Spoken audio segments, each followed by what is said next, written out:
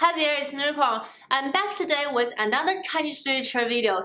And before I start, I want to say a massive thank you because I got a lot of support since I uploaded my last Chinese literature video, and I appreciate it a lot. And I want to say that I will try my best to make these videos. In fact, I will try my best to make all my future videos. So I hope you enjoy all of them and also some of my not Chinese literature related videos because I do read a lot of other books and have opinions on them. Since in my last video I clarified what is Chinese literature, I think it's better for me to introduce some of the Chinese writers to you. And because it's Femmeuary, so I want to introduce 3 of the Chinese female authors. Initially, I planned to introduce 5 authors to BookTube, but during my research, I found that I have a lot to say about each one, so I limited myself for 3 authors and maybe try to introduce more in the future. The first writer I want to talk about today is called Xiao Hong. Among all the 3 writers I want to introduce to BookTube, Xiao Hong had the most tragedy life. She was born in 1911 when China was in the last year of the Imperial Dynasty, Qing Dynasty. And soon after she born, Xinhai Revolution happened, and the Republic of China was founded. And at that time, female rights are in a very weird position. On the one hand, the society encouraged females to go to school and get educated, and on the other hand, the most Chinese families are still kept the traditional value of women. So Xiao Hong managed to went to school, get education until middle school. After that, her parents arranged a marriage for her. And as an educated woman and also an activist, Xiao Hong was of course not happy about this arranged family. So it began her years of resistance to her family. And finally, in 1931, Xiao Hong left her hometown and went to Beijing to continue her study. And at that time, the Second Sino-Japanese War happened. It is also a part of the Second World War. The battlefield was in China, and the Japanese army occupied the northern part of China. Xiao Hong's hometown was also in that area. And 2 years later, in 1933, Xiao Hong started her writing journey. And from that time on, she became this active writer focusing on the people's life under wartime, especially how the poor farmer's life and also the women's life were affected by these tragedy events. I would say that Xiao Hong's work is definitely a combination of her tragic experiences and also the observation of the war. I was able to find one of her books in English, and this is called The Field of Life and Death and Tales of Hulan River. As you can guess, this is a bind-up book of her 2 novels. They are called The Field of Life and Death and also Tales of Hulan River.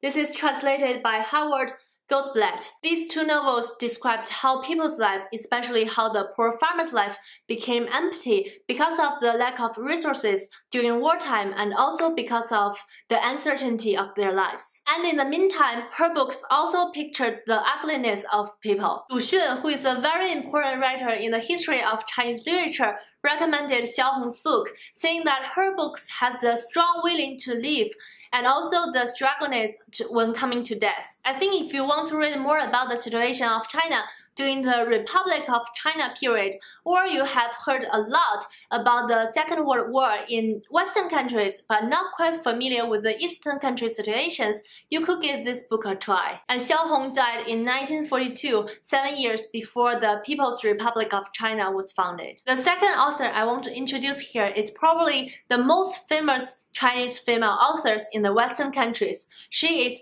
Zhang Ailing, and she goes by Eileen Chang in English. Eileen Chang was born in 1920s in a Shanghai wealthy family. Although the living resources was rich for Eileen Chang when she was a child, she was always tortured by her stepmother. She went to a private middle school hosted by an American church in Shanghai in 1931, and she was encouraged to write by her school. And after that, in 1938, she left her father and stepmother and went to live with her birth mother. And during the Second World War, she studied on and off in Hong Kong and Shanghai, and eventually she stayed in Shanghai to be a writer for a living.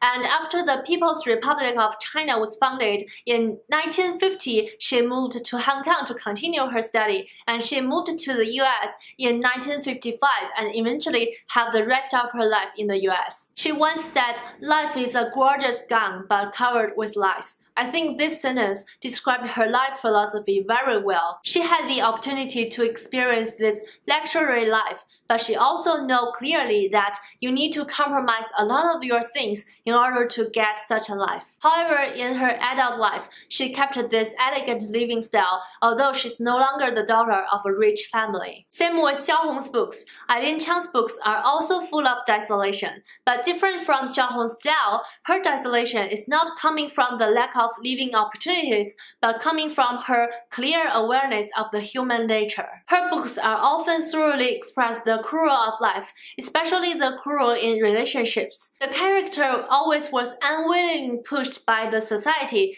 and sometimes they do things because they are giving to their destiny. You can actually find quite a few of her books in English, and some of her books are picked up and published by the Penguin Modern Classic series.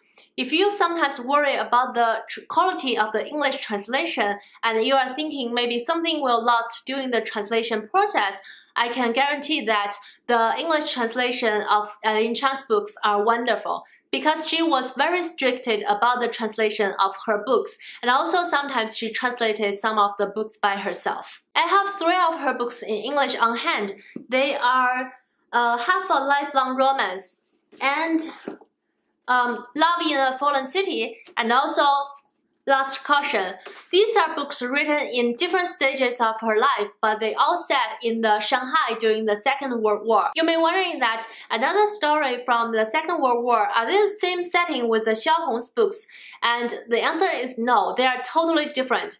Xiao Hong's book was focusing on the northern part of China, and Eileen Chang's book were focusing on the southern city of China, and the battlefield involvement level and the economics and also the culture are totally different. If you are curious about how Eileen Chang can put her life philosophy into her books, I would recommend to pick up any of her books, but start with Half a Lifelong Romance or the Love in a Fallen City. The last writer I want to recommend today is called Jiang. She's a very important scholar in the Chinese modern literature history. She was born in 1911, the same year when Xiao Hong was born, and she studied foreign languages until her graduate school, and after that she went overseas to Cambridge University and France to continue her study. She was an expert in Chinese, English, and French. At the age of 47, she decided one day to study Spanish and became the first person who translated Don Quixote from Spanish to Chinese. Compared to the other 2 writers I mentioned today, Jiang had a wonderful childhood and also youth life. But during the Cultural Revolution, she was decentralized in 1970 to a small town called Xianyang in Henan province. During that time, she needed to do chores in daily life in order to get re-education.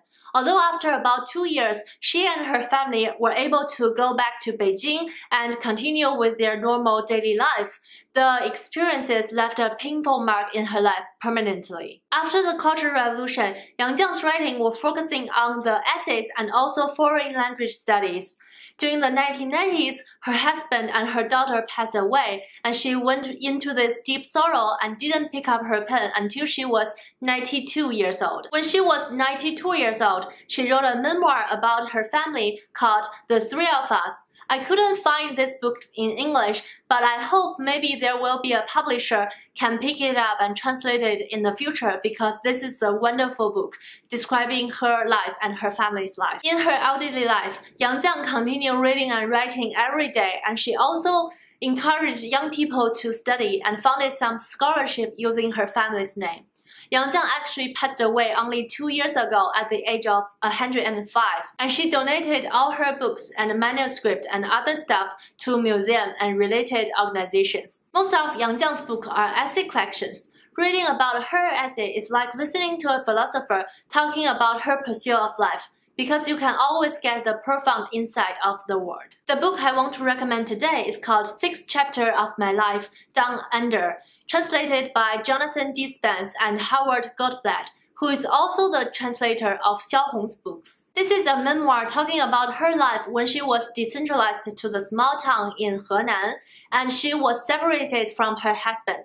But luckily, their houses are not far away from each other, so they can always get together to do things together. The book is a record of the chores and the idle and small things happen here and there, but you get the idea that these are all the tiny things happen in this big background. However, Jiang decided not to talk about the big picture, but focus on the little things that influenced by the society. If you have heard about the Cultural Revolution in China, or maybe if you have a lot of political ideas about it, but you don't know how people's life was affected by this event, or if you just want to listening to the Chinese most important scholar sharing a little bit of her life to you, I highly recommend you to check out this book. And that's all the 3 writers I want to introduce today. I hope it's not too much information and you did enjoy their lifetime stories and also find some books that you are interested in. And again, I will make 1 Chinese literature videos per month, so in the meantime, please enjoy my other videos, and most importantly, happy reading! See you next time. Bye!